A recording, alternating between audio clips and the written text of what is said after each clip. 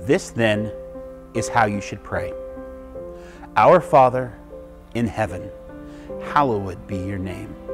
Your kingdom come, your will be done on earth as it is in heaven. Give us this day our daily bread.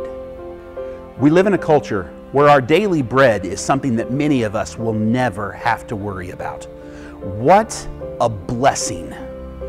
Many of us will never have to worry about where today's food comes from, where provision for today can be found, or even where provision for tomorrow is going to come from. And that is an amazing thing and is such a blessing. We also live in a society that most of the time says, I don't have enough.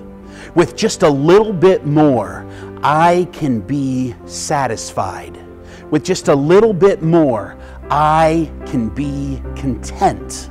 A quick Google search showed me that since 1975, there have been over 2,000 songs written with lyrics that speak to not being able to gain satisfaction. And over half of those spoke to not being able to have enough belongings or money. The Gospel of Matthew says that you cannot serve both God and money.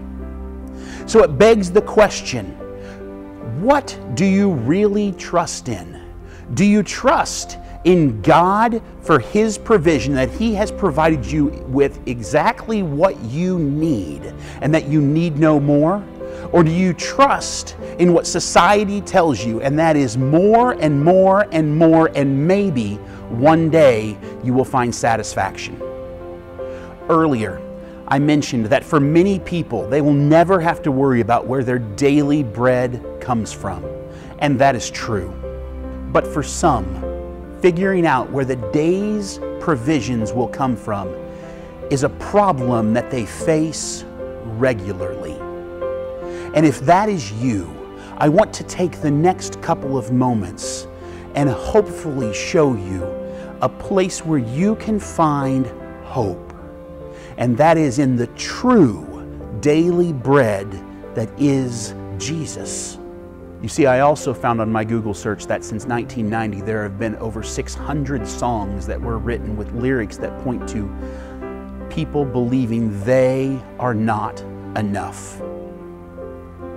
That they are not enough of a person to deserve good things. That they are not enough to accomplish any dream, that they are not enough to be loved. I found this incredibly sad. I had to sit and wrestle with this sobering reality for a few moments. But that is when hope hit me square between the eyes. One of the most famous Bible verses in the world begins with, "For God so loved the world that He gave." The fact that He loved the world means that He loved you. That He loved you enough that He gave, not just gave monetary, not just gave food, but He gave something that is of highest value. He gave the true daily bread in the form of His Son. And He gave His Son for all who would choose to receive that free gift. Jesus is the daily bread. Jesus is the ultimate sacrifice. And His love and His sacrifice for us tells us that to Him, we are enough.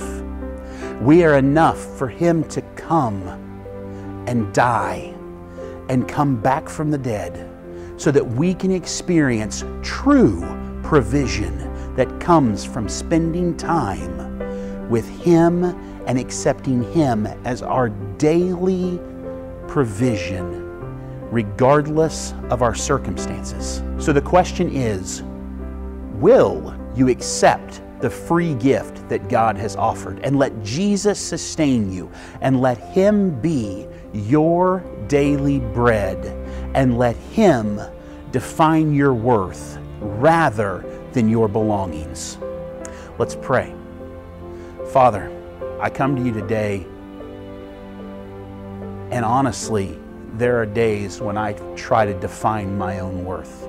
I try to define my own worth by comparing myself to other people. I try to define my own worth by what I don't have. And today I repent of that.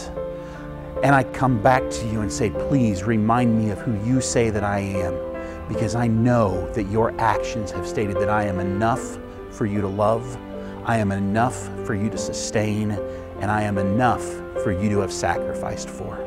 So Jesus, I say I love you, and I'll talk with you again soon. Amen. I love you, Westside. Enjoy week 3 of the Prayer God Answers 100% of the Time Life Group Edition.